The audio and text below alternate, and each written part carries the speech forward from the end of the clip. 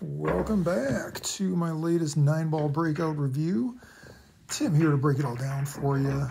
This is my 9-ball series. It's been going on for a little while. I might have to switch it up and start doing 8-ball. Let me know in the comment section if it's time to mix it up a little bit and maybe go back to doing some 8-ball if this is getting a little stale. But today we got a crazy one. Combos galore. Combos galore to run out this 9-ball rack. And you're going to see it in full on action here. 1 ball goes in on the break, and now we are going to hit the 1 into the 2 into the 5 into the 6. So this is going to be insane here. Boom, there it is. And now we got another combo. We're going to hit the 1 into the 2 and make both of them. So this is going to be a quick rack because balls are just flying into holes left and right. Look at that. Boom. Between the break and the first 2 shots, I've already hit in like 4 balls. Yeah, 4 balls in. Okay, I got 5 more I got to hit in. Actually, not even, because it looks like the 8 and the 9 might be lined up for a perfect combo here. So here I got to hit the 3 and watch this shot. This is insane. Up in the rail, almost scratches there, comes back across, almost scratches there.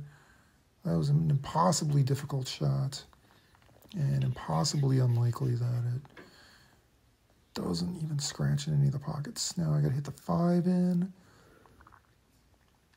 Not too tough of a shot here. Just use draw to make sure it stays on this side of the 7 ball for the next shot.